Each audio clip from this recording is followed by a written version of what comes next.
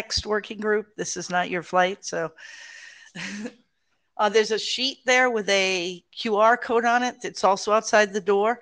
Could you make sure all of you have scanned it, please? Either outside or here. It's equivalent.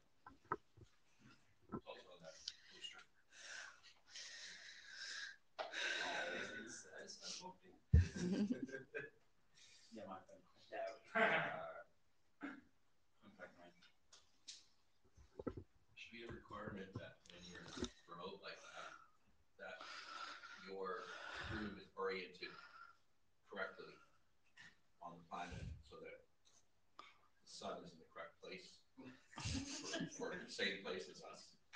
I will support.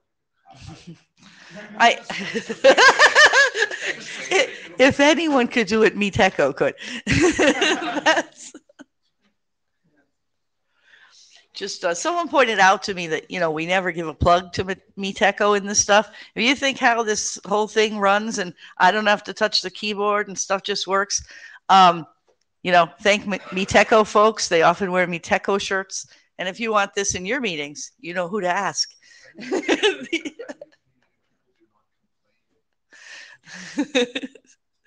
Yes, it's on Tuesday. Actually, the complaint in the side meeting was, "Damn it! If this was MeetEcho, it would work."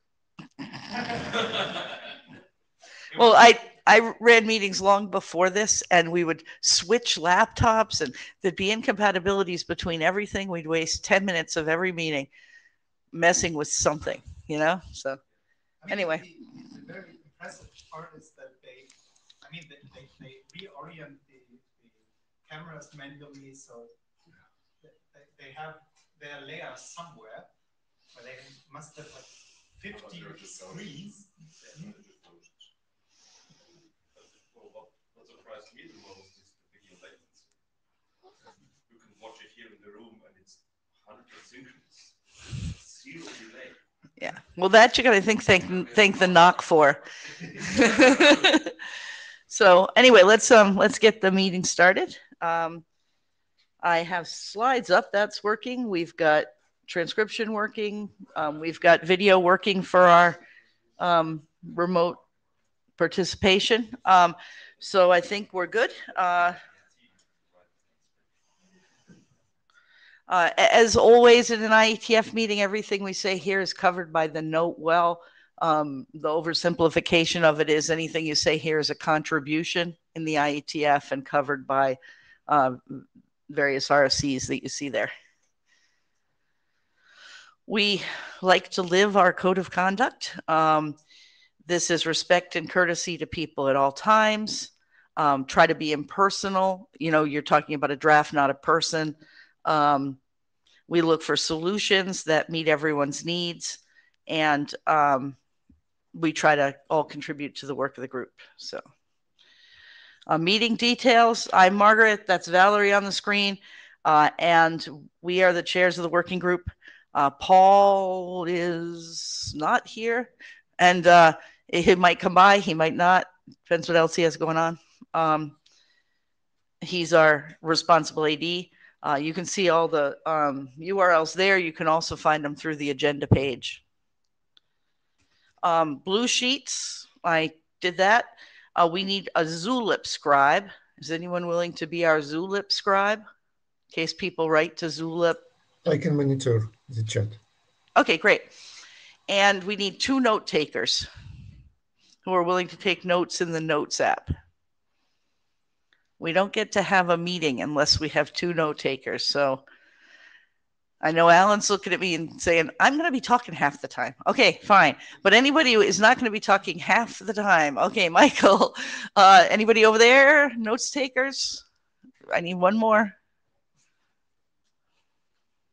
If Michael can, while I talk, then I can.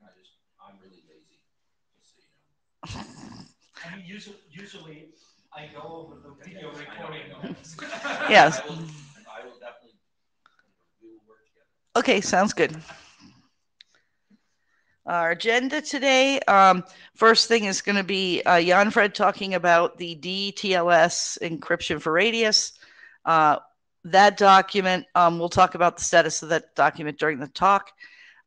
Radius version 1.1 will be Alan. That document is, I think, just been accepted as a working group work item officially, but is also approaching working group last call. So the adopting it as a working group document had a little delay at the end because we forgot to send the official mail. So, and then COA and Radius already went through last call and is, no, not COA, TLS PSK. That's not even being talked about here because it already went through last call and is in what's called Shepherd's review, getting ready to send it to Paul, who did walk in. That's Paul, if you want to talk to our AD. COA will be presented. Deprecating insecure practices in Radius. These are all working group work items at this point, even if their names don't reflect that, I believe. And then there's an item that's not a working group item, status realm. And I'm not 100% sure we have a talk on that because I didn't get slides. So people don't get to talk or don't send me the slides. And then Radius Accounting Assurance is a presentation from I think is it the WBA also? And they want to come and talk to us about accounting and what's going on with accounting. And then that's it. Just recently on the 7th, so too close to this meeting to be a topic on our agenda, we received a liaison letter from the Wireless Broadband Alliance. And this is about signaling AP location for Wi-Fi roaming. The document was made available to us in the email, so you can go and actually read the document. Their documents aren't public, but we have a copy. It includes radius signaling of the location of a mobile device, i.e. a person, within about 10 meters. It gives civic street address information and GPS coordinates potentially. It does note that this has significant privacy and security implications, but at least in my opinion, or, we don't know what the working group's opinion is yet, it doesn't then specify all of the follow-ons from that about what type of security is needed. As I said, it was too late to have a deep discussion here. It wasn't in by the 2-week deadline, but there has started to be some discussion on the list. And I'm wondering, and this is in a way a question for Paul as well as the working group, how should we produce, they sent us a formal letter, we should probably produce a consensus working group response. And if we should do that, the follow-on question is, how should we do that? So let's first discuss if we should do that. Yeah, Paul Wouters, AD. Yeah, we should definitely think about a response, but I actually want to pull in some more ISG people to before making final decisions. So let's definitely talk about this. But if people want to discuss this more on the working group, so that I have as much information as I have to talk to the ISG, then we'll see how to deal with the response. Right, and then that's pretty much what I said is continue mailing list discussion. And then I was thinking there might need to be a design team or something, because I think we'd want to call in people outside this room. Like, even though they sent it to the RADEXT working group, I'm not sure the RADEXT working group is the only part of the IETF that might have an opinion on this subject. So, so we will, I will coordinate with you after the meeting, Paul, about how you want us to come together on something like this. So I guess, Wolfgang Beck, this work is used for emergency calls, perhaps, for emergency calls over those APs. So I think this is a useful thing. The original RFC in the IETF, which there already is one, talks about emergency calls. This is actually very much focused on moving you to the type of connectivity they want you to have in the location you're in. So they can know, like they can move you from a cell tower to metro Wi-Fi to local Wi-Fi, depending on where you're located, and know if you're moving away from that space and they have to move you. So they'll put you on your home when you're at home, and then when you're moving out of your home, they'll put you onto metro or the cheapest to them Wi-Fi that they can give you, probably. Hi, well, whatever. The one your ISP wants you on. This is Alan. Some of this is also geolocation for things like events. if you're in the event, you get access, and if you're physically out of the event, you do not.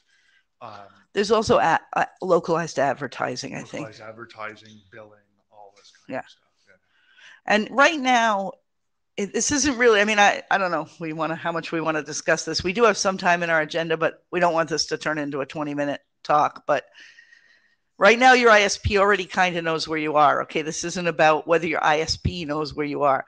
The question is, did they do a good job of signaling that over radius? And, it's a very complicated document. It's not something I feel like we can have a technical discussion on. Alan's probably read the whole thing already, but we don't have technical discussions on things that came in, the first days of the meeting, typically. Okay, we've got people in the queue. Bernard, are you participating remotely? I didn't catch you. Yeah, I am. Okay, you're up. Just a correction. It is not used for emergency calling. That's specified by regulatory agencies. And the original work, probably the people to talk to are the people who worked in GeoPriv, like I was the editor of this stuff, but for GeoPriv. So like Alyssa Cooper was very involved in all that stuff. And those are the people to talk to. Yeah, that's a good point. I was just saying the original RFC that had these things over radius said it was for emergency calling. But this document, the liaison, doesn't list emergency calling at all. So that's what I was trying to say. Apparently not very clearly. Yeah, I think we were confused at the time. It was never adopted by regulatory agencies. This is something that's very strictly controlled legally, and it's never used anywhere for emergency calling. Okay, that sounds, you would know. So there were two people in the queue, but someone dropped off. So I guess we're done with that.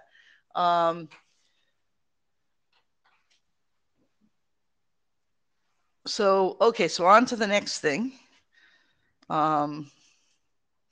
which is the DTLS BIS document.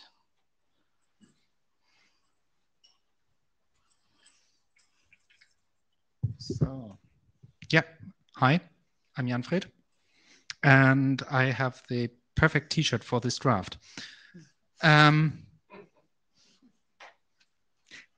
so we're talking about the RADEXT radius DTLS BIS draft. If you can go to the next slide. Since the last meeting at IETF117, oh, thank you.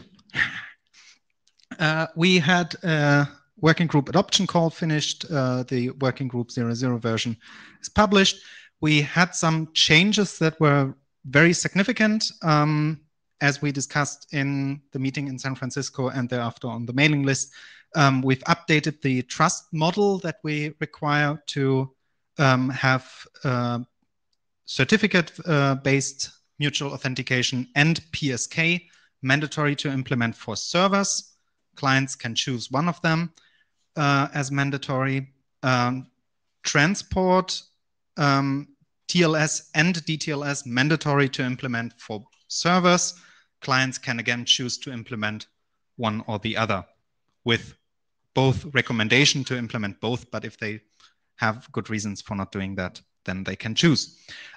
We have updated the text on status server, keep alive mechanism, all around that, to mandate status server now. I think the old RFCs did not mandate it, they just recommended it. I have added security considerations, which were basically copy-paste from the old RFCs. And as discussed, reference the TLS best current practice for anything TLS version and Cypher Suite and TLS related stuff. Is it working? It's not working. Okay, so what's still needed? The to-dos that are in the draft, we have not yet any text around session resumption. I'm not exactly sure what the right thing is we should say there. Any suggestions are welcome. We have had the request, I think, in Yokohama already to have implementation considerations on guidelines also into the draft. Also not exactly sure what to say there. maybe someone can provide some text there. With the new security considerations, we also have to reiterate them. Is everything there that should be there? Can we remove some obvious sections or some sections that are now covered with the TLS BCP draft and we can just drop a pointer? And also, there are some things in the security considerations that might be worth moving to a normative section, like the migration path from UDP to radius TLS or radius DTLS has a few capital musts in there. Maybe it's worth moving that away from the security considerations section to some operational consideration section. We have some small to-dos still in the document. They should be easy to fix. For example, we have the CA indication in the 6614, so in the TLS standard. For DTLS, there is no CA indication. Maybe we should add that there. We have the name PSK identifier. I think in the old drafts there was it was called the TLS identifier. I'm not exactly sure. I think the name was just wrong. Port multi-use, subnets, all these is marked as to do in the draft, so that should be there. Next slide.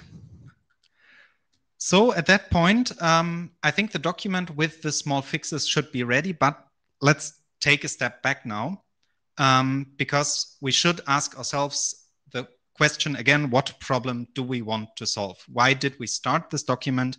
And do we actually have that thing that we wanted from the beginning? So what we want to avoid is to have this document published as an RFC, and then in 2 years we have a ton of errata and need a new beast document because we forgot something.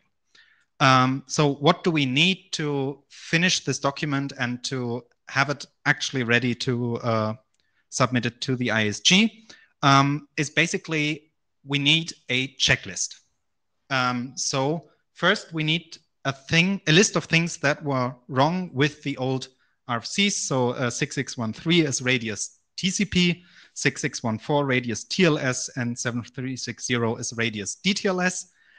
So that list we can tick off then and check if the new document actually has all the issues that we had with the old document fixed. And then we need a list of additional features that we need for the new radius DTLS draft, which is a list that we can check to see if we actually need this new document and that it's not just, or that it's really better to publish a new document merging all these 3 draft RFCs, and we don't just, and we shouldn't just republish the original RFC with the errata worked in as a new document just in the standards track.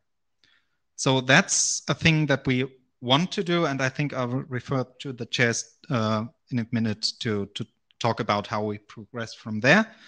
And I think I have a last slide of open issues from my point of view. If we have this list finished and everything's checked, then we should publish this document. I mean, the working group schedule expects this in January 2024. I'm not exactly sure if we can hold that deadline. We can try. The deprecating insecure practices depends on this, because if we haven't finished that document, then we can't really expect people to just shut off radius UDP and migrate to something that's maybe changing still. We have one open dependency, at least for now, for dynamic discovery. That's still an experimental draft. I think right now I have this as a normative reference in there, so it would be a downref. I have quite a number of reference issues that are that the IDNITS tool screams at me that they are not right. Maybe we should reiterate them also and decide if that's okay. Maybe some normative reference can be informative references. It's the first draft that I have that is this far along in the process, so I'm not really experienced with that. And I think with that, I'm finished. and we can go into the discussion about what is still need to do and how we go on from here. So to put a little context around our milestones in our charter do say January. There's a harder limit on this in June of 2024 because this is needed as a standards track reference by Wi-Fi Alliance. But the hope is that we'll have it out in plenty of time and we won't be having last minute issues with trying to get it out in time for that deadline. Some of the stuff that Jan-Fred said came out of some issues that I raised is we have very few issues open with this document. One could almost think it's like ready to go to working group last call, except people had more, like when we said, well, can we just write a short document sending TLS to standards track? People were like, no, there's all these things wrong with the document that have to be fixed. Well, they haven't been fixed. So why do we have no issues against this document, right? We should have all those issues against this document. And maybe Jan-Fred knew a few of them and fixed them, but not all of them. I don't. So where are they? Where is that list? And I think maybe you're going to talk about putting up some GitHub stuff. Where are we? Bernard. Oh, Bernard, you're in the queue first. Yeah. So just a question. Usually, the WFA, they do fairly extensive tests, and it's often a great way to get bugs and issues when they have to do all the tests, and they'll ask you questions about stuff. So that might be one way of stimulating this review is you don't have to be shy. You don't have to be like completely done to get into the WFA process and get the feedback from them. Like, we got feedback on 802.11 security way before we were done. So that's you should consider it a resource. I don't know if there's anyone in the room or in the working group that's a liaison to WFA or is working with them. But do we have any actual liaisons to WFA, Wi-Fi Alliance? Or like just an informal person? No, I said WFA in this case. Yeah. Wi-Fi Alliance, Paul Wouters AD. So I was actually just chatting in the background with the IEB, and apparently we do not have liaisons, but we do send back and forth liaison statements to each other. Okay, so yeah, Dorothy Stanley can help. I think when we think it's pretty much ready, which will hopefully be in the next month or two, it would be good to tell them we think it's pretty much ready, and would you review it before we finalize? Right. So thank you, Bernard. Alan?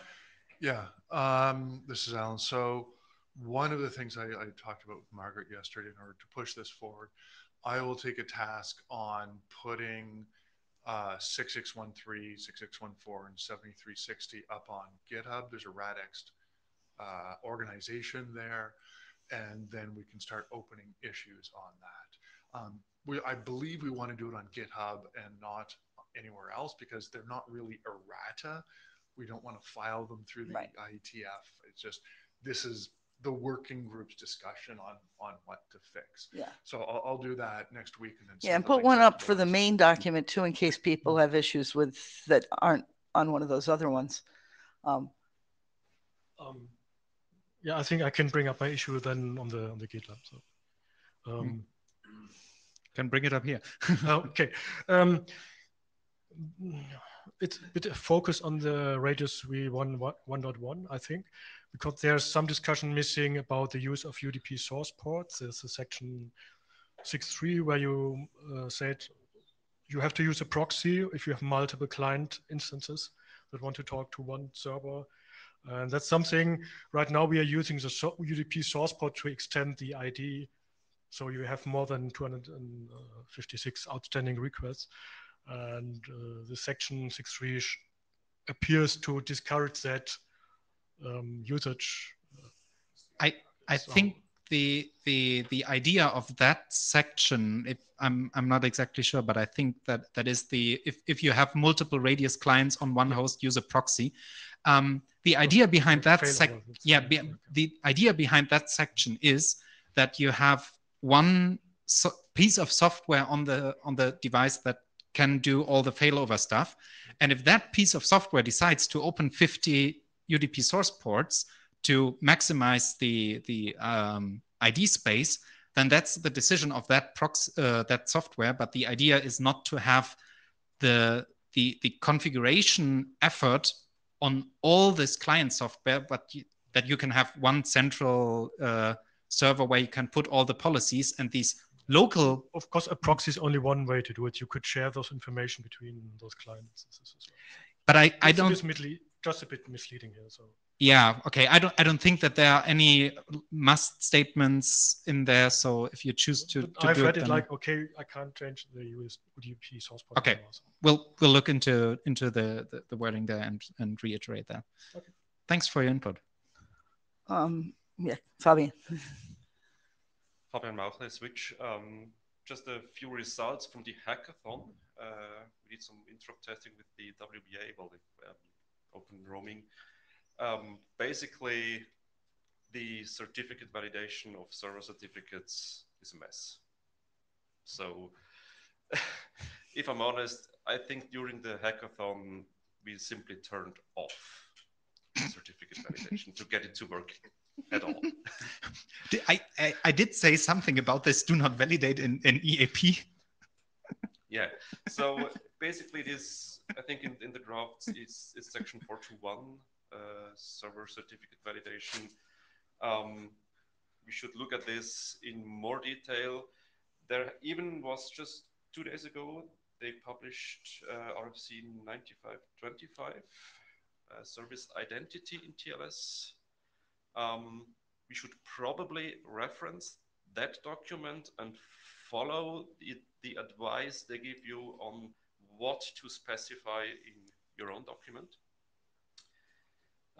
The one thing I kind of missed in there, or I'm not sure, we define how to validate the server certificate. What's not in this is how to issue server certificates and what to put in there. I guess this would be in the dynamic discovery. So what is 7585, which is experimental at the moment. So defining how to validate it is one thing, but we should also define what to put in there. Otherwise, interop is going to be still a mess. To make sure we don't lose those, could you, once Alan sends the GitHub locations, make sure that gets into GitHub as issues, even if you don't have answers for it? Yeah, well, I'm happy to provide a proposal for what to specify there. A proposal is even better. I put myself in the list for my own comment. There's the question like, can we just sort of point to the other documents and say, move that to standards track, move that to standards track.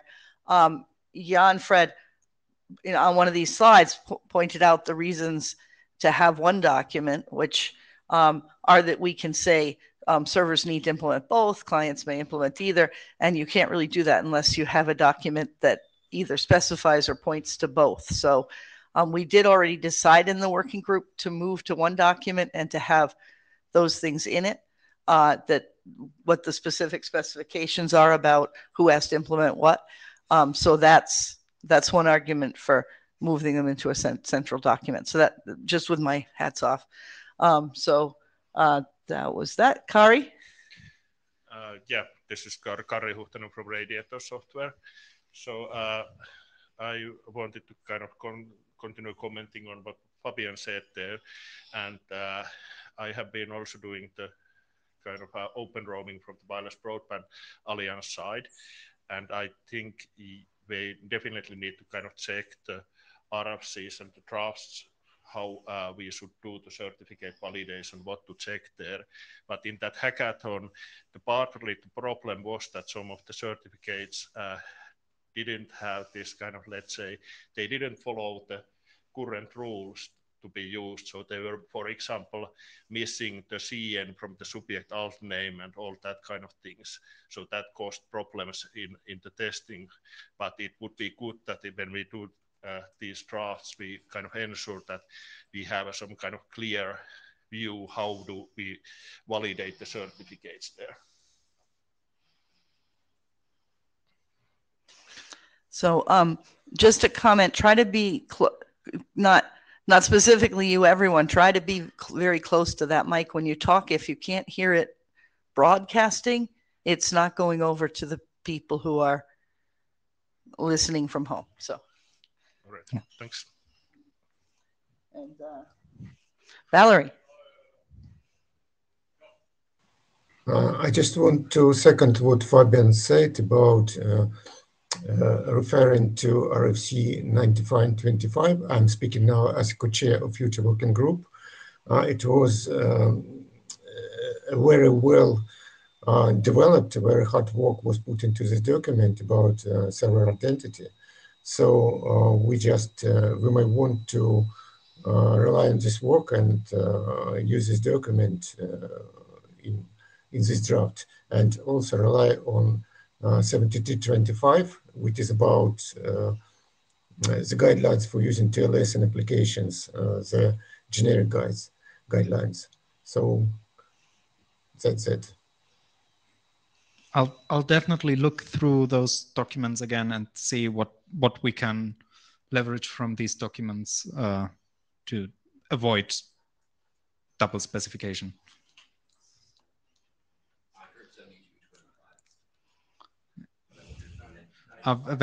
Valerie, maybe you can put this in the chat. Which document were you specifying? 9325. This is a generic 9325, 9325, and 9525. 9525 is was published about a week ago, and or less. It is a document about specifying server identities in TLS.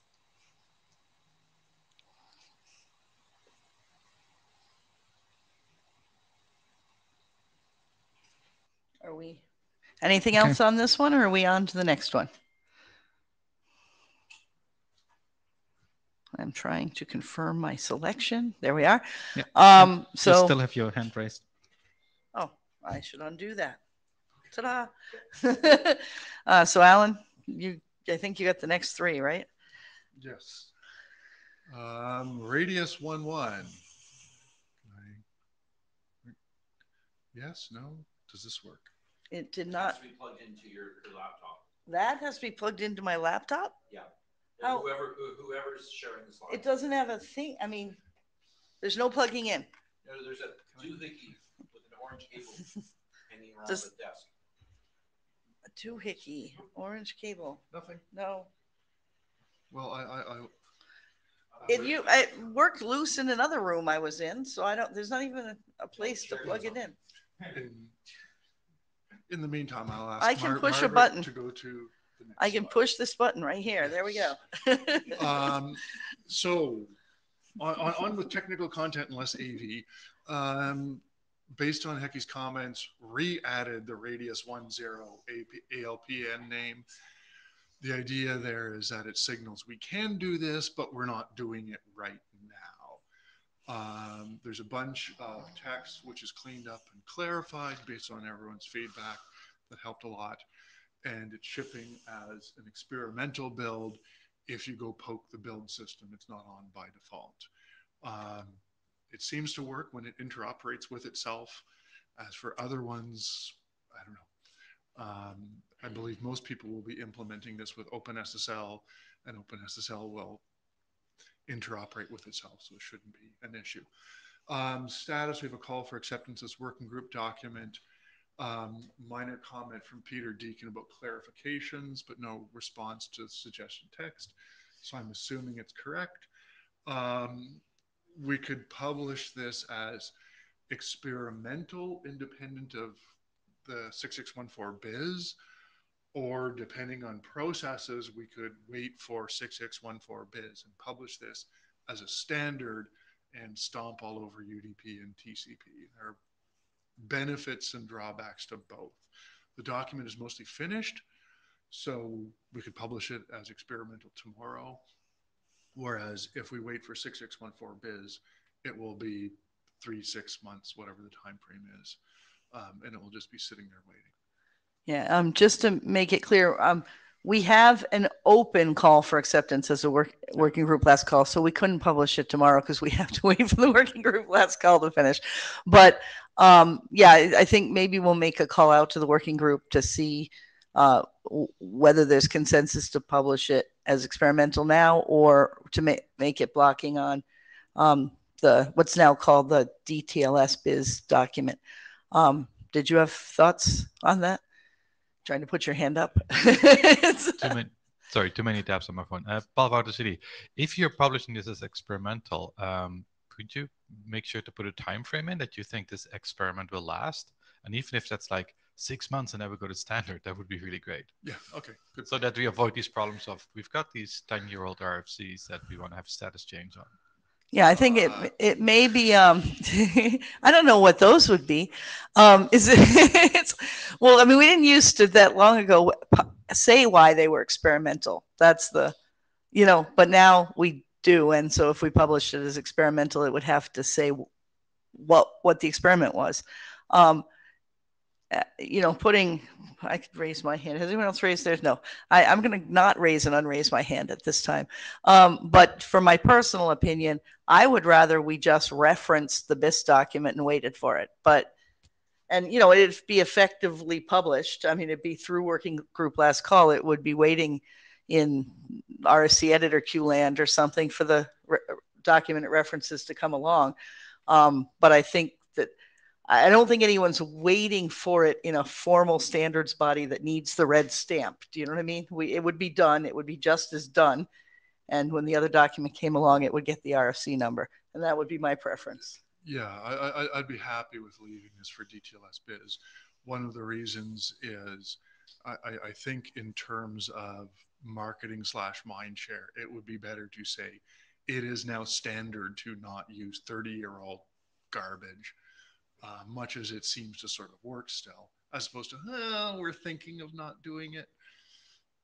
Okay. Yeah, but by the time we get this out of working group last call, into shepherding, through shepherding, into the ISG, through the ISG, and into the RFC editor queue, hopefully we're already doing like working group last calls on DTLS or something. I mean, I don't see why what the value of sort of a short, intermediate, experimental period would be.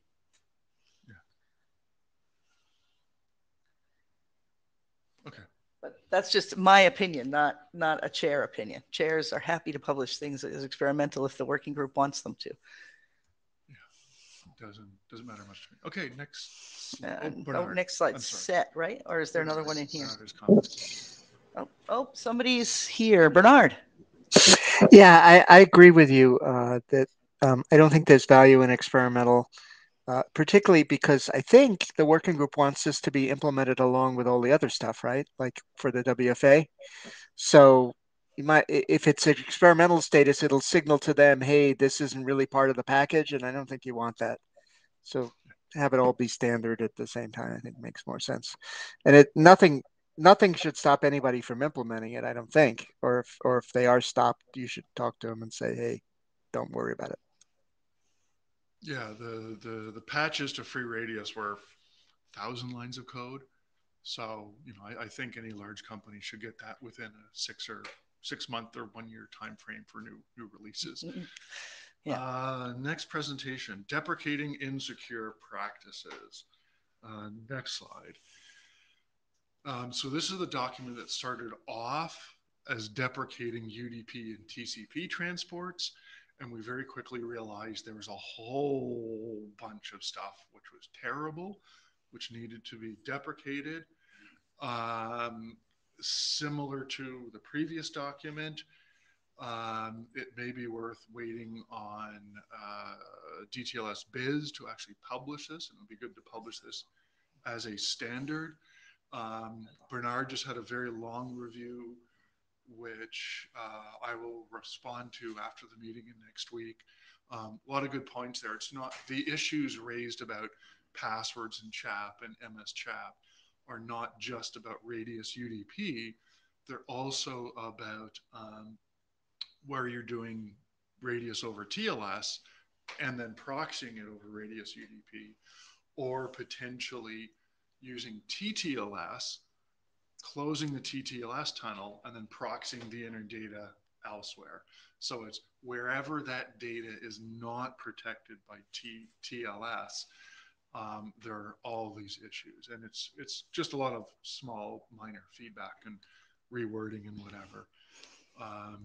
Yeah, I saw that. Thank you, Bernard. That was really awesome feedback. Yeah, one of the major changes from 117 is I found, I hadn't seen this before. There was an article that I won't say the name of because it's a little weird, but someone basically breaking MS chat in milliseconds on laptops. So if your passwords were sent over the internet in the last 20 years as MS chat, someone knows what they are.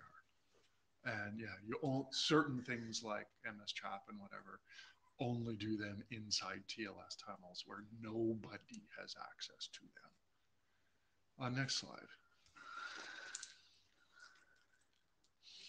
I already said all this. Yeah, I added some text on PAP versus CHAP and password storage.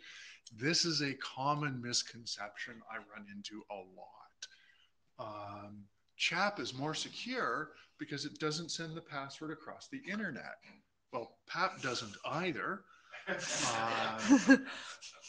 the question is, if you have CHAP, now your database has to have your passwords in clear text. And what's more likely? Someone breaks into your databases and steals 10 million clear text passwords, or they break into some other network thing and watch the clear text passwords for PAP go by one. There's no question. PAP is simply more secure. And there is no document which says that. And lots of articles and websites and expert alleged things on the net which say that CHAP is more secure. And this is a way to get those people to shut up and go away. Next slide, please. It's been accepted as a working group document. I believe, other than Bernard's comments, it's mostly done. I think the best thing here is sort of get agreement that it's done, and again, wait for 6614 biz. So I have a personal comment. I think we should stay away from the argument about whether PAP or CHAP, and just say, don't use either of these. They are both entirely insecure as plain text, if they're not wrapped in a tunnel. I would very much like to say that. There are hundreds of millions of user accounts with crypted passwords or whatever else. It's hard. Given people will continue to use imperfect processes, they need to be told, I believe, how to use them properly or better. But I'm sure Bernard has opinions on that. Well, I'm more in agreement with Margaret on this because, correct me if I'm wrong, but I think most of that usage is legacy junk anyway. So, like, I don't even know, is dial-up networking still around? And we finally dumped all that stuff in the landfill. But and stuff that is horrifically bad, like some of the EPTTLS stuff that you referred to. So, my question is, I'm more in agreement. They don't send any of these attributes in a radius, conventional radius packet, and just, is there any need to do this? I guess is my question. Nowadays. I'm happy to add some text saying something like that, right? Like, if you have any choice at all, use anything other than PAP, CHAP, blah, blah, blah, blah, blah. But maybe some of the EduRoam people can correct me if I'm wrong. Well, I was going to say there are people who are watching this document. I have a bunch of hats in the world, so taking off this hat and putting on my community architecture for trust and identity chair hat for Internet 2. We have a group called the EAC under the cacti, which is looking into recommended practices for EduRoam and documenting them, updating a document we wrote a long time ago. And they are looking right at this document to see what the IETF recommends so that they can recommend it. So say something good. Yeah, and like for EduRoam, right, there would never be a reason why you would have to send these attributes, right? Hopefully. Am I No, missing no, something? we do have some people who do them, and we would like Oh, to wow. be able to firmly suggest that they stop. And we're working on that. And the Okay. more firmly we suggest it in this document, the easier it is for us to make that suggestion. Not that we can't make it ourselves. I mean, I'm not saying we're just weak, but when it's in a document like this, there's no question. You know, we do have people saying, well, but CHAP is kind of secure, isn't it? And I'm like, no, it is not. I'll echo Stefan Winter isn't here, but I'll echo a comment he had the other day. From what he's seen in Eduroam, there are tens of thousands of IDPs authenticating users, some of whom have many thousands of customers, and a very substantial percentage are still using PEEP, MS Chat v2, or TTLS. It is extremely difficult to move 10 million, 100 Yeah, million. but they don't. But that right? should never use those attributes, though. It shouldn't. It's always should only be done in EAP. That was guidance that we gave in like 1998. Okay, so if you're talking about inside of EAP or whatever, TTLS, whatever, yeah, but that helps. I do know there are cloud providers who send this kind of stuff across the internet. Yeah, that's horrible, though. Just in plain radius, and they should not do it. We should deprecate it. Yeah. Michael. To Bernard's point, I believe PPTP is still a thing, yes, over IPsec, but what tends to happen is that the IPsec tunnel is not well authenticated.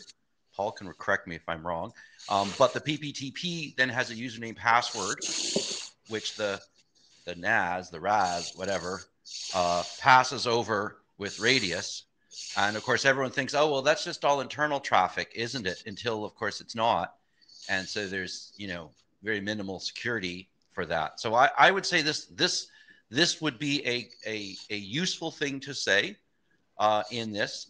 It's also saying, please stop doing UDP radius, right? Which they're doing right now because they didn't know anything. They haven't changed anything in 12 years. And I think that would be useful because it would show up on an auditor report and they would have to fix it, right? Or throw away that junk finally, right? Which may be the cheapest way to fix the problem.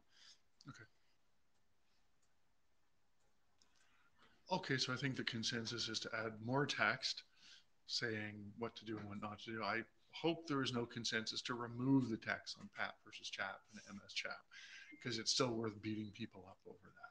It's just clarification since largely addressing Bernard's comments as raised on the list. Okay. Next document. Oh, and the final thing I think would be probably wait for 6614 biz before we publish the deprecation one. That way the deprecation one can be a standard too. Alan, sorry, Bernard is queue.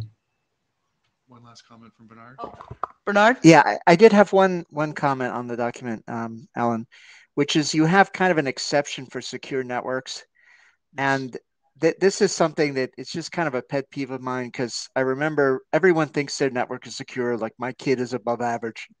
But and I've seen that excuse used to do horrific things. That was the excuse used to send diameter in the clear with no security at all, not even radius authenticator, right? My network is secure, and everyone says that. But if that were true, how would we have all these compromises, right? And so I just feel like, is that really a good excuse? Does that really get you out of all this? Probably not. Yes, it's people believe their networks to be secure, but my experience has been people don't even check. Right. So I just think, particularly, I think what you want is like was said, you want this to show up in an audit, and you don't get out of it just because you think that your kid is above average. Okay. Jan Fred? Yeah, I think the text in the draft should be fairly clear that with that we mean just the actual NOC VLAN that we use for management anyway. So I think it's reasonable to say, okay, if that net is actually taken over, then we have bigger problems than radius.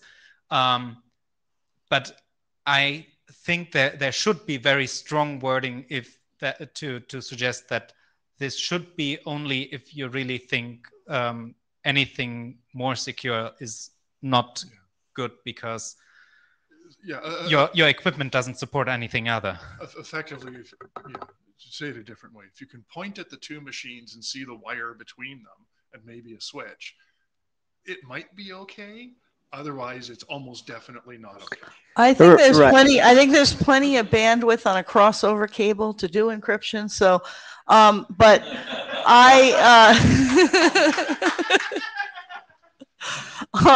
but I actually, I agree with Bernard's suggestion because there's a lot in security. Okay. And it's like, well, it's not always about them cracking your password. Sometimes we're just sending user information in the clear, and when linked with other things in the packet, it can violate someone's privacy.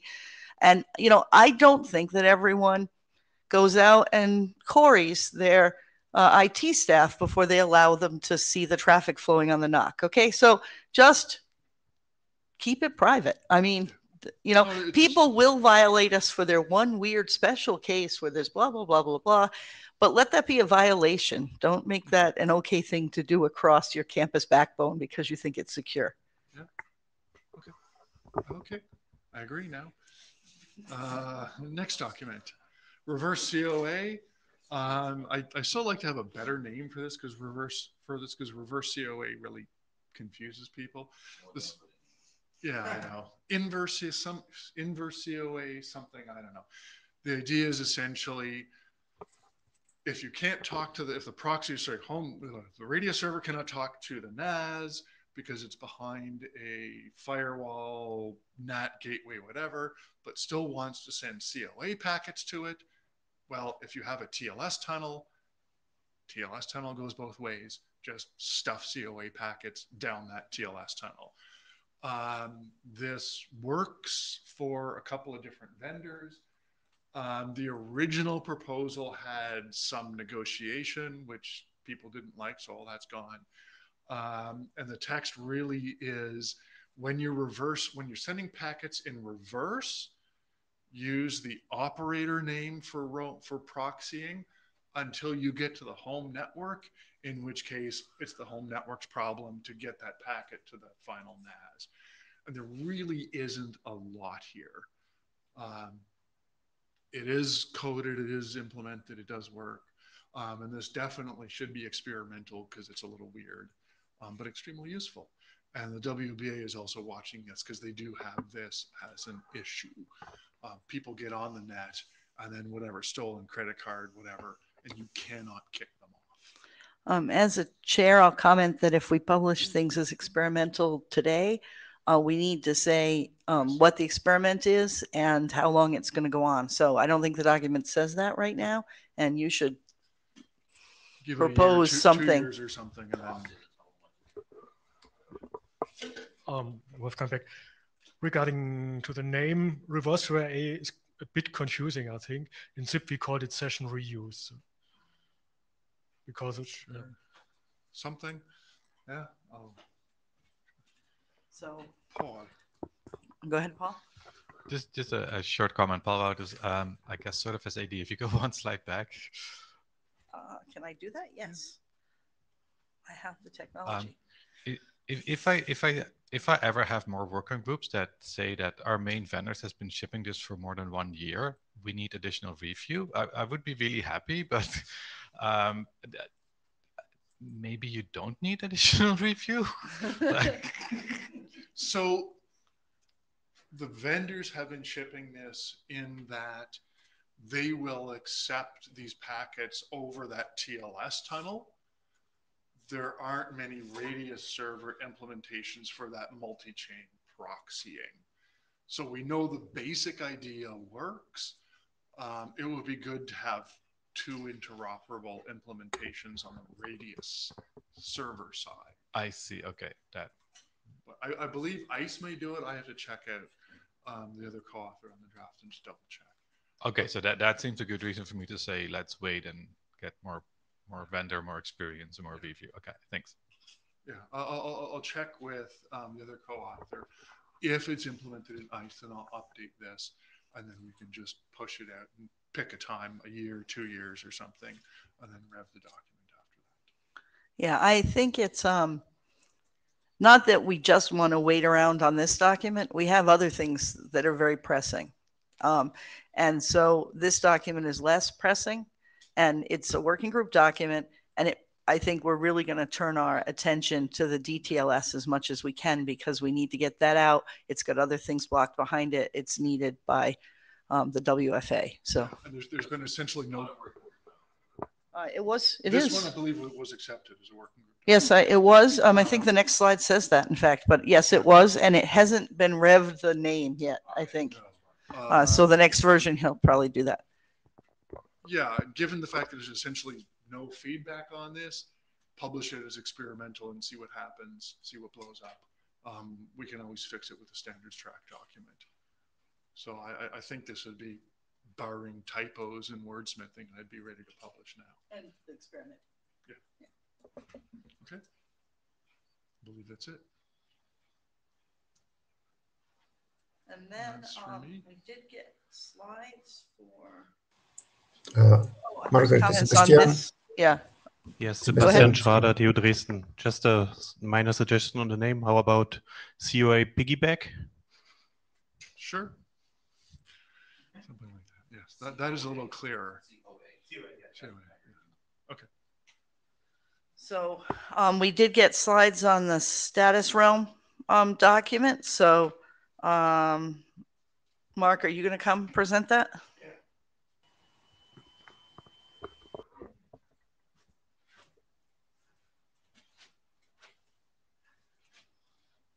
Cool. So this was one of our first documents for the group, and I stand way next to the mic. Okay. One of our first documents for the group. I updated it back before 117, but failed to get it there. So here we've got an update here. So we've got some draft updates and a few open questions. Next. All right.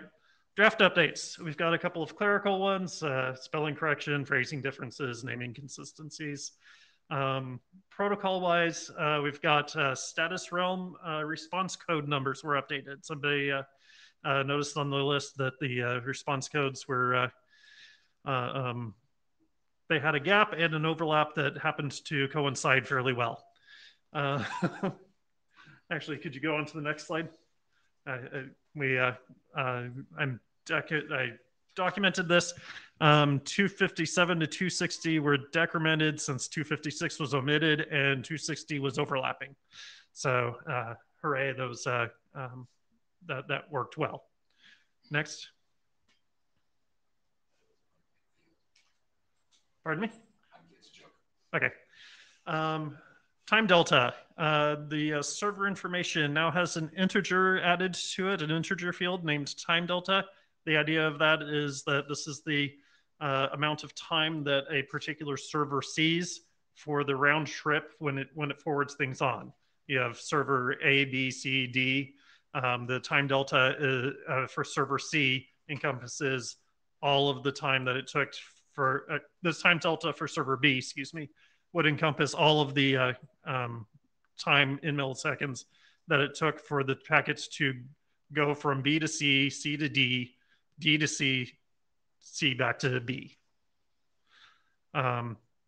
This gives us ping response times effectively.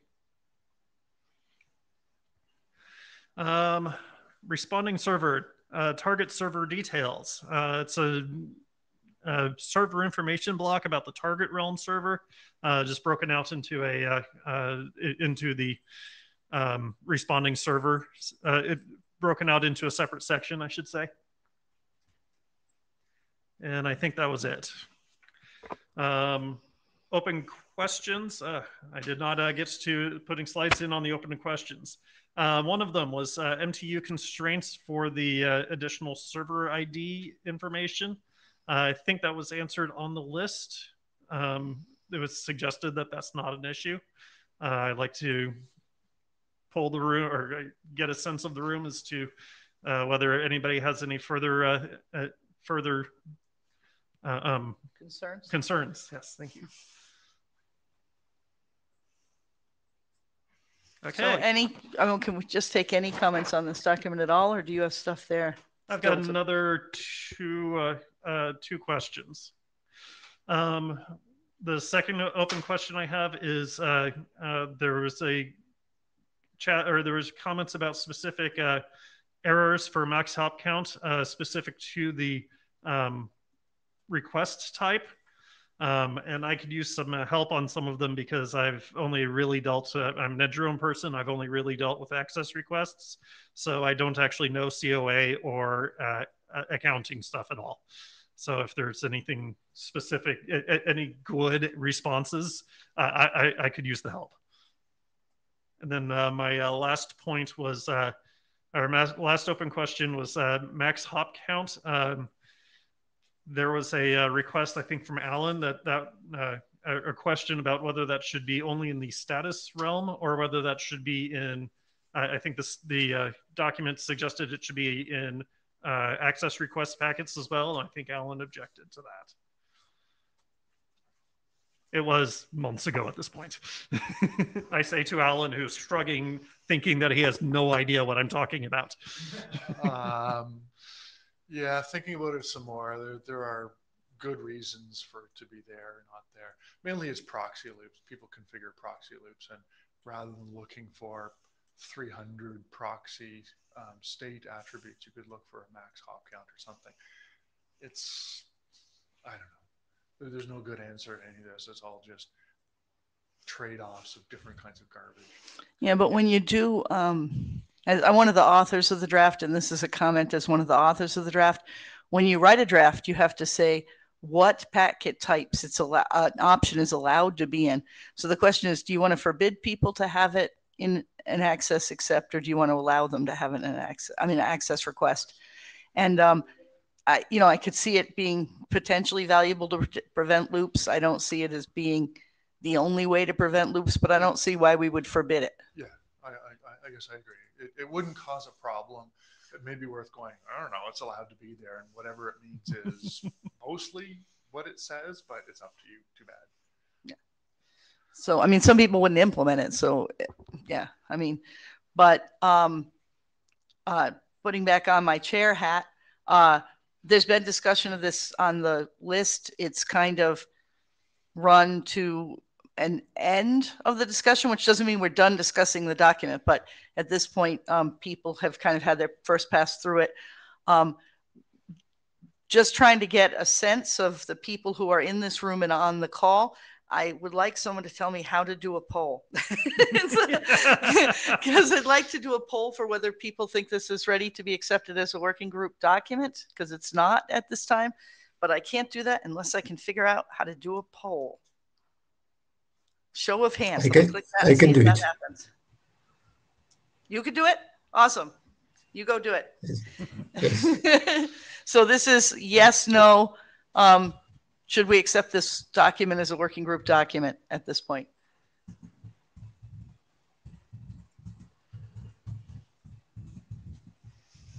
When he's done, a poll will appear on your screen. I mean, most of you have probably seen this somewhere.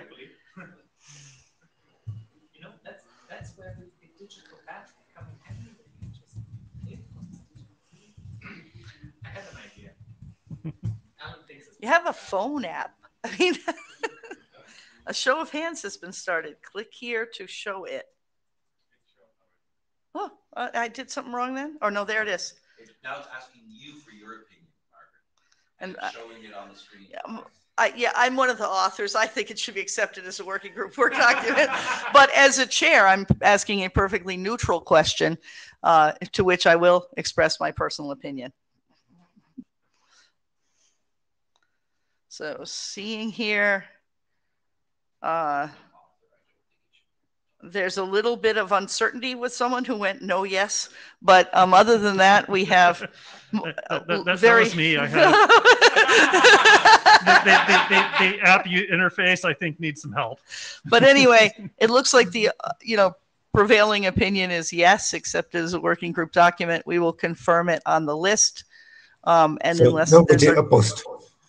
Right. Yeah. We'll were you just agreeing with me? Yes, we'll take it to the list. And yes, I agree. And assuming it prevails there, we will make it a working group work document. So Right. Done? Yep. Thank you very much. And next up is the Radius Accounting Insurance presentation. Ryan, are you here or on the phone? Yes. Oh, you're can you hear online? me? Yes, I can. So Ryan is going to present. I think I can let you control the slides. Okay. May I open the door to improve air circulation? Sure, if it's quiet out there, great. What does anyone know how I let him do the slides? Ryan has Okay. Did you find?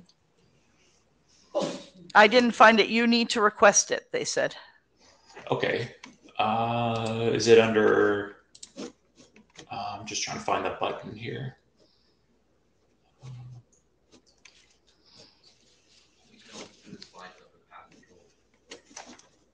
Oh, okay. I see it. So I did it. Okay, there you go. And take it away. Thank you. Okay, so thank you, everyone. This is I'm involved in. Well, let me just give you a short background here. This Radius Accounting Assurance is a project within the WBA, a Wireless Broadband Alliance, and we basically we deal with misreporting and radius accounting. So any kind of accounting messages that come in, any kind of accounting sessions that misreport their usage. For example, if the end user roams onto a Wi-Fi network and there's accounting that's generated, and this end user used 1 gigabyte, but the accounting session reported 5 gigabytes, that would be an example of misreporting, and this is something that we're flagging. We're trying to set up conditions to flag the accounting sessions, like detect this misreporting first, and then find out, work with other groups to see what we could do about it.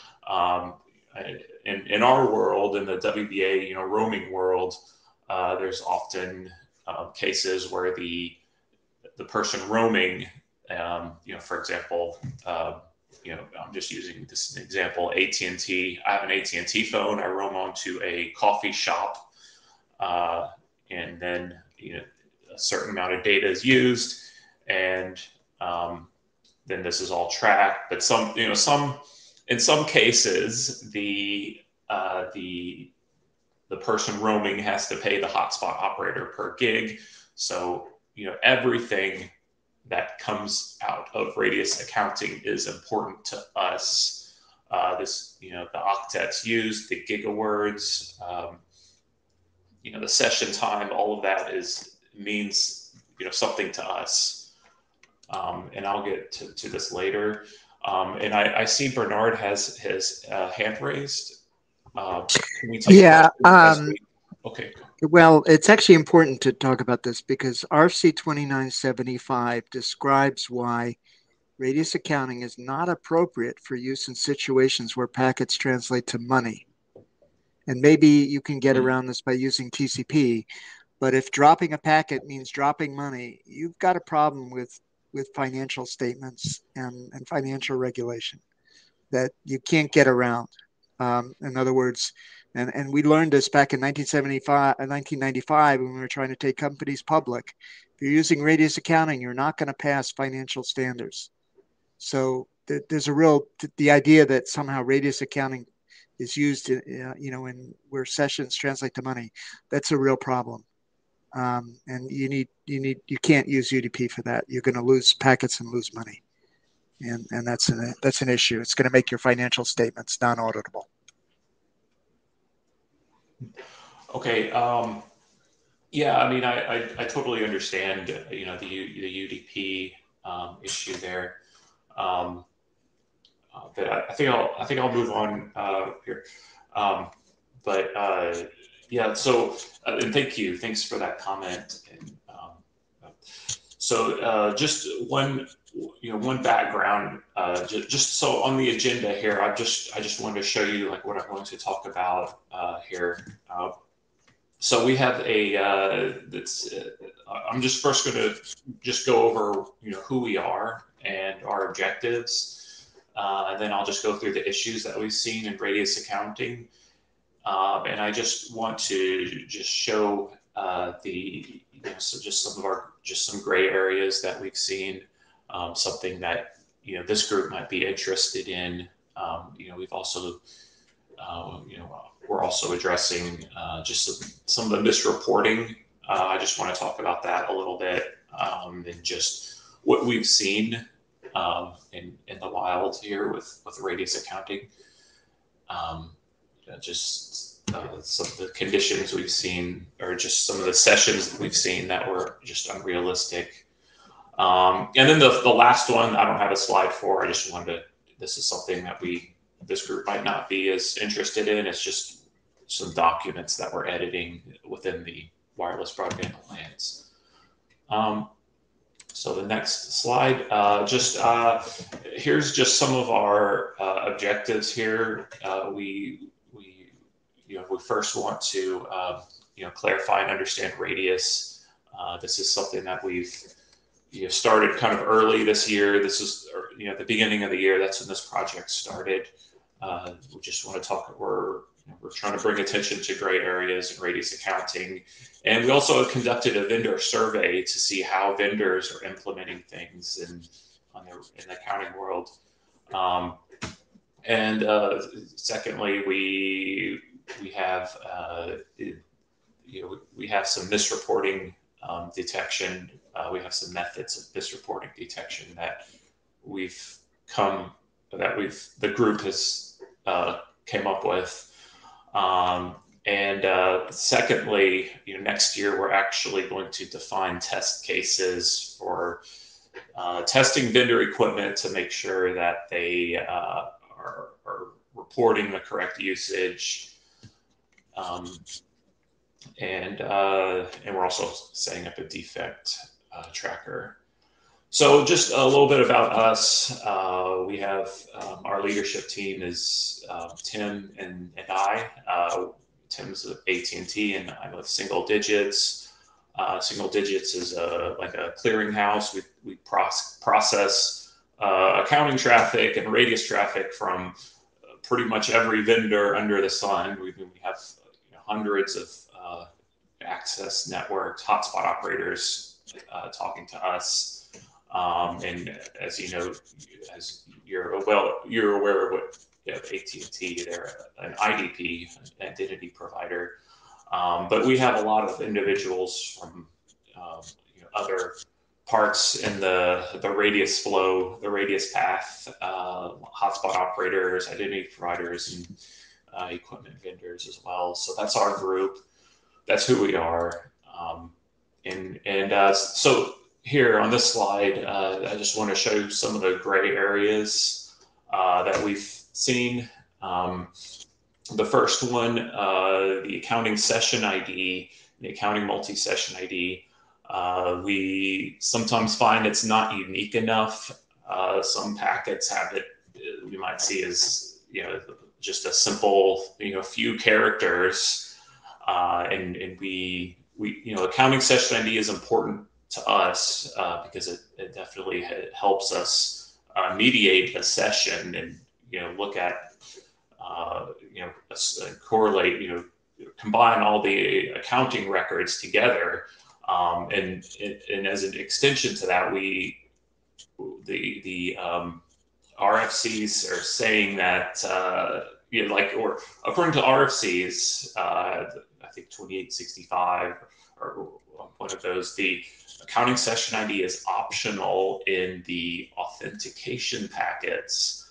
But something that we want that's not listed here is actually we would prefer if it's mandatory in an authentication as well, so we could associate auth with accounting.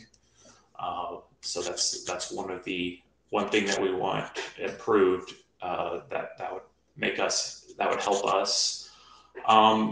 Number two, meaning of accounting multi-session ID. We've noticed some vendors include it, some don't.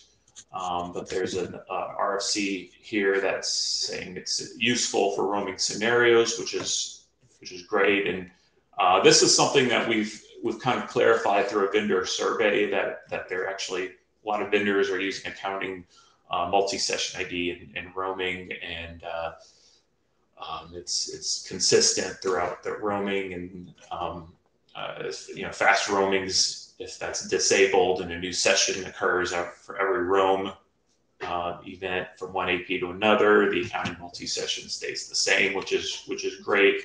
So this kind of was a gray area, but not anymore through the survey. Number three, we class echo. We've seen some equipment not actually echoing the class. This is another thing that helps us, that we add to the radius accounting. We add the class, and it helps us, mediate sessions. And if some equipment, first of all, doesn't actually echo the class, and then there's the other problem of the upper limit of how many class attributes are echoed. Different radius servers in the hop, and different radius servers or radius proxies would add a class, but we don't. So some equipment has an upper limit, and we're just unclear on what that upper limit is. So some kind of clarification here would be good. The number four, and this is something that came up in the vendor survey. Sometimes there's if there's some kind of internal issue to the AP, how could that be communicated through the accounting? Like if something wasn't calculated correctly, how could they signal that? How could the AP signal that? And we've seen that some vendors, at least one, would actually set the accounting session time to 0. So just some clarification on this would be good as well, if there's just some internal issues in the accounting here. I think I'll go to the next. So this is just some filter thresholds that our group came up with. We're basically we have 5 filters. We apply them to each session. The goal here is to detect impossible or improbable conditions for the accounting. This is how we would, quote, flag a session. So, of course, we'll get, interims, and, we'll get stop records. And this is all for mediated sessions. What's the overall usage? And we do have some, RICS documents that tell us how to mediate sessions. For example, if we don't receive a stop record, we take the latest interim. As you pointed out, there's UDP packet loss. We do have ways to, if we don't receive the stop record, we'll take the latest interim and we'll take the usage on that. But all of these apply to mediated sessions. So what we do is we'll apply these 5 filters, and this would basically just flag sessions for unrealistic conditions. For example, the throughput, we just take that. We take the total bytes used divided by the session time, and we, in this case, 2 gigabits per second. That's impossible. Our group are highly improbable over Wi-Fi, so we're flagging that. The exact gigaword, if the input and output gigawords are greater than 0, but octets are 0, that's another improbable one. Packet size, we decide this was with jumbo frames, this was like an impossible packet size.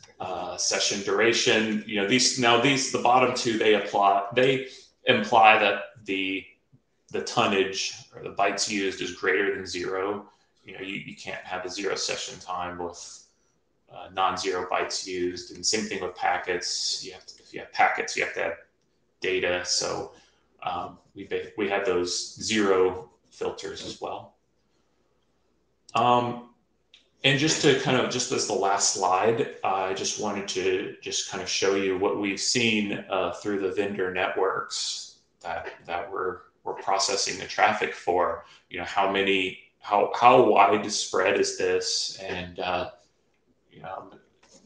and this is this data set. This is just some data that I crunched and from September 1st to September 14th. Just taking all accounting stop records. That's it. So it's a very small amount of sessions. If you could see on the bottom, it's a very small amount. For example, the packet count, anything with packet count of 0. Well, let's just say velocity. Let's just say the velocity filter. It's only 15.01% of our sessions actually reported a throughput of over 2 gigabits per second. So it wasn't that many, but so just relative to the overall number of sessions. But as you can see on the right side, it's a significant amount of gigabytes. So this is packet count, sessions that reported a velocity of, or a throughput of over 2 gigabits per second. That actually was a total of 23 terabytes. That's the amount of data and sessions that reported over 2 gigabits per second. And it's the same thing with these as well, with the others. It's a significant amount. And that's something we're hoping to improve.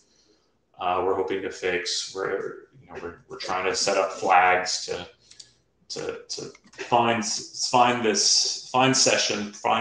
problematic sessions that could be reporting the usage wrong.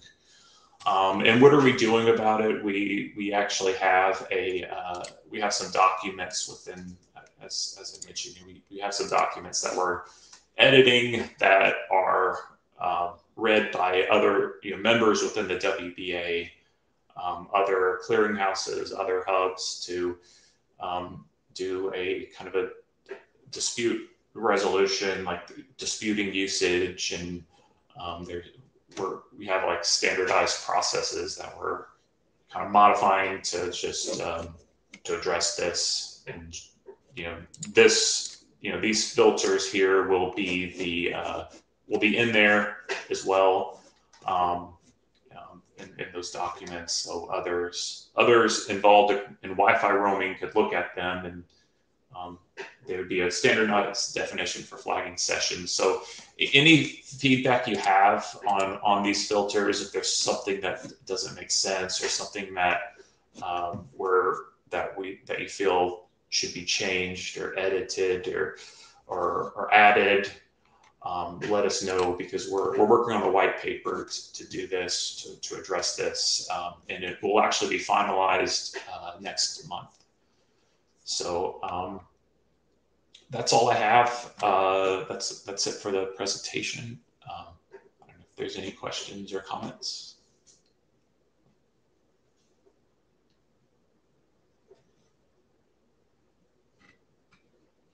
Okay, well, that's all I have. Thank you. Thank you for coming here, Ryan. I don't know if there is anything that you're allowed to or would want to circulate to the mailing list about this, but people are often willing to like read things and comment on the mailing list if that would be helpful to you. I don't know does Sure. anybody here have any comments or input for the WBA or Ryan or? Yeah, and we, like, Alan joins our calls, and we're in talks with him. Like, he has a document on GitHub about issues and fixes, so we're working with him to address some of these gray areas.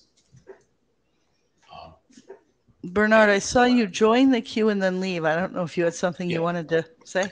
Yeah, I just sent a message to the mailing list. I think maybe insecure practices might want to look at accounting issues too, because I think there's more than just authentication issues that probably should be considered insecure practices.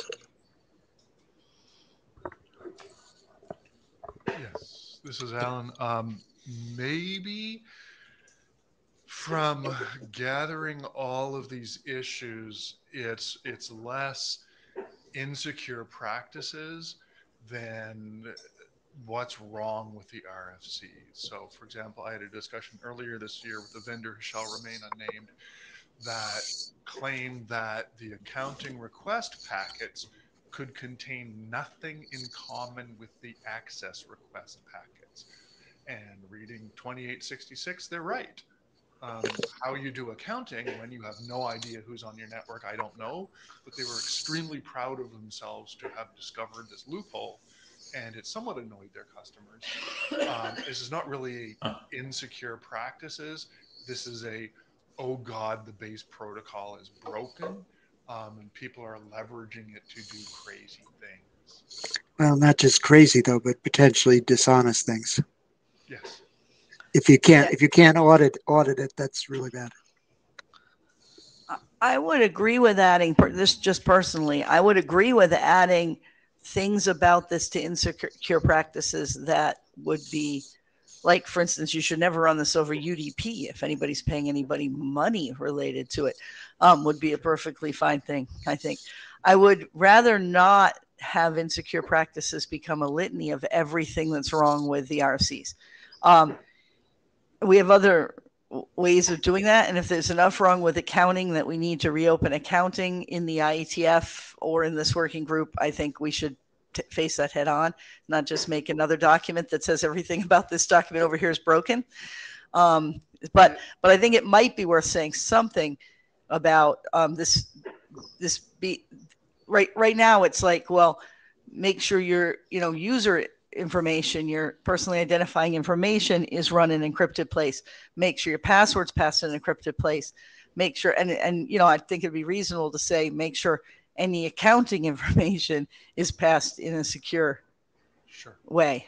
Yeah, and it's probably worth, to Bernard's comment too, it's probably worth putting at least a high level note in there saying your accounting data should be as good as you can make it. And if you're not sure about what the RFCs say, please talk to other people and do what everyone else does rather than inventing something completely ludicrous and shipping it in your product in millions of people. But past that, the wiki calls it issues and fixes 2, I think. And yeah, for Margaret's point, whether we do yet another patch on top of a patch or slam our heads against the wall and try and rev the base protocol, I don't want to talk about that right now. It's a very sad thing to talk about.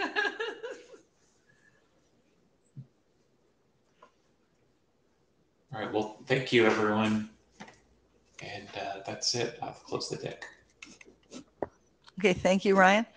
And I'm pretty sure that was the last thing on our agenda as well. We got a bit longer slot than we asked for, so we're running right at our requested 1.5 hours. But if people have things, it looks like Alan has a thing they want to say before we go. Yeah. So to continue on the issues and fixes, I believe we should finish the current documents first and get those out of the way so we can focus on whatever we want to do in the future. But there are also issues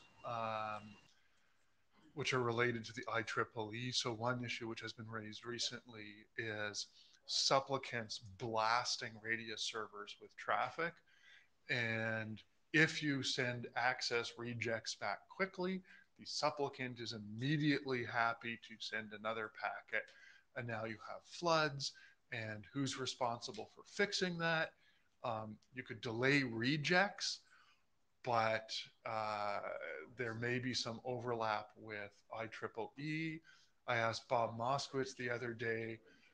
He couldn't recall exactly what was in the original IEEE 802.1x state machine, but he didn't recall that there was any quenching in there. And there's again, I put some of this up on the wiki. There's a litany of things which we could do to address this. So there's a whole bunch of open issues on the wiki about radius in general. Is it bugs or attacks? Bugs. It's possible potentially for both, but the cases that we've captured have been things like mistyped realm names, certificates that have expired. A user who used to use Eduroam or someone who misconfigured Eduroam, it can cause this. It's not the only operational problem that we have. There is congestion in Eduroam, not always caused by these kinds of floods, just caused by things like, a very large homecoming game between two universities that are very close to each other will cause congestion of one of our servers, whichever one all that traffic gets load balanced to. There are other cases where there's congestion that basically causes you to start running out of server resources. These aren't things that cause our system to go down, but they are things that cause our system to be servicing, other people worse. And I think we need to talk about, I heard you mutter exponential backoff over there under your computer. We do need to talk about what things should be exponentially backing off, how the timeouts work. There's currently like this funny thing that happens sometimes where if you've got multiple proxies in a row with a timeout set to the same thing for retransmission, so they're 1, 2, 3, and it's going to go to 4 is going to be the IDP. 1 sends to 2, 2 sends to 3, no answer. 3 retransmit, 2 retransmit, 1 retransmits, like in that order. And this is inefficient and causes congestion, whatever order. Well, yeah, 1 sent it first, so 1 retransmits, then 2, but they all retransmit in sequence, and this causes a multiplicative traffic at a time when perhaps the reason the answer didn't come back was a little bit of congestion to begin with. And so we'll see charts where we get busy and slow and busy and slow over the course of a week, and then all of a sudden we get busy, and then we exponentially get busier, and then things start to run out of resources, maybe something crashes, and then it comes back to normal. And those patterns are very familiar to me from TCP congestion charts. And we have just classic congestion caused by every protocol that doesn't use TCP is doomed to repeat it.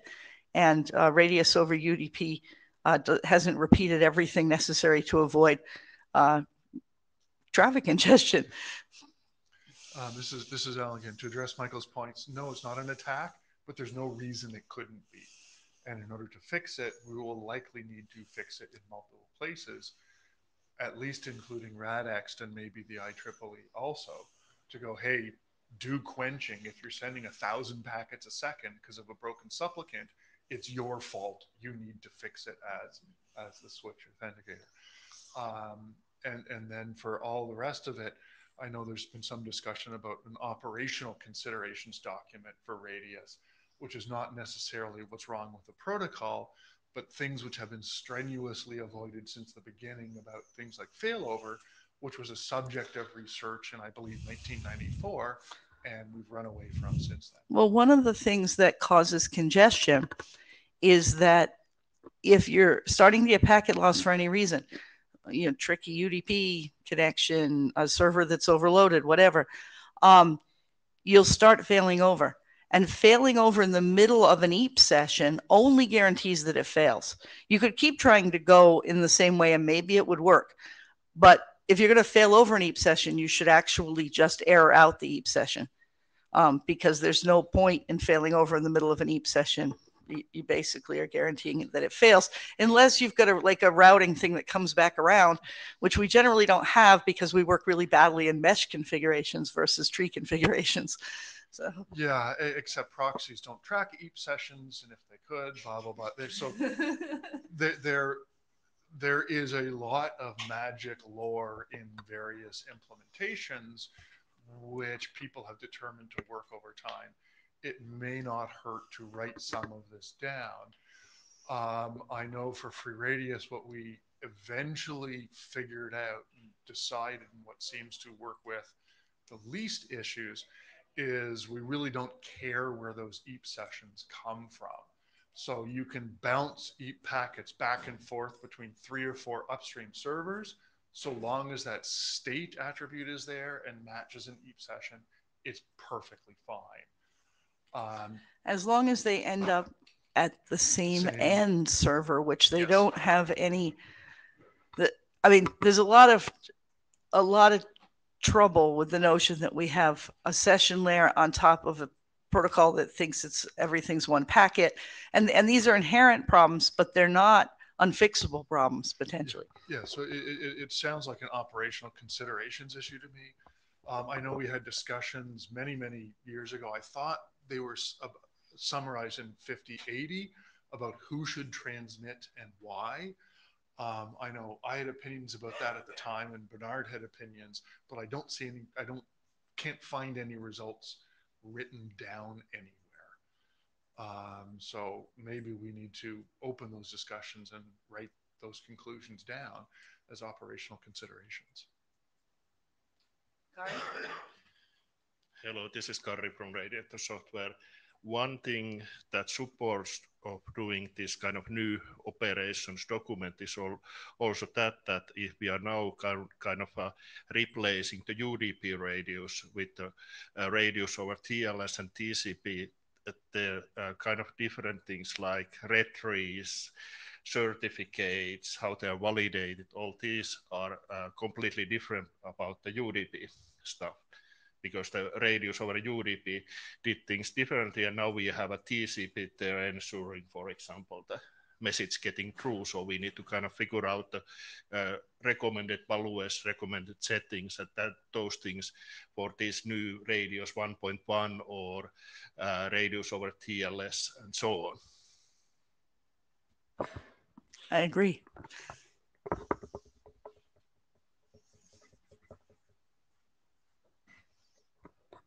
So anybody have anything else they want to bring up before we call the meeting?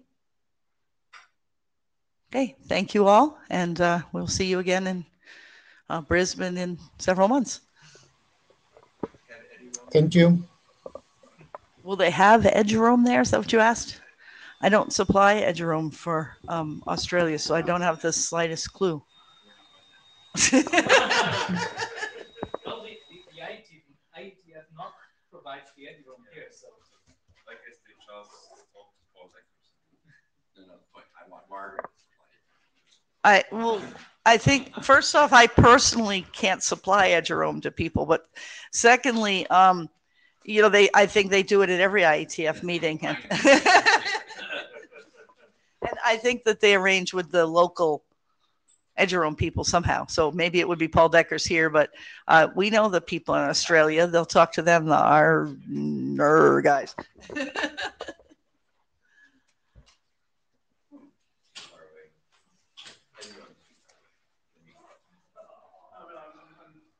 Something to consider where the IETF which national operator the IETF would hear with. Would they go local every time, or would they just hear with UK every time? They have an EU PKI certificate, and I think they're connected as a callback to the ETLRs. Okay. And for everything not, I hope that they do dynamic discovery for everything that has a circuit or the DNS. But I mean, if they're connected to the ETLR, then yeah. So they're kind of their own national level. Probably. I mean, I think the sponsor for that is either Switch or Vestena. Yeah, I thought it was something Klaus had set up at some point. So. Yeah, I don't know. So he may just have it going right back to Jan. I mean, I asked about Edgerome for Vienna, and because they didn't have that there, then they started to talk to people, and I offered to connect people, but they had connections already. So You don't need anything from me, right? We're good?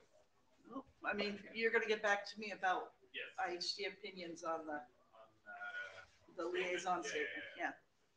Okay, thank you. Obviously, they can see our discussions on the list, but I see no reason to ask people not to have it. No. Okay. I don't know if we see each other again today. I don't know either. You're going to be in goodbye or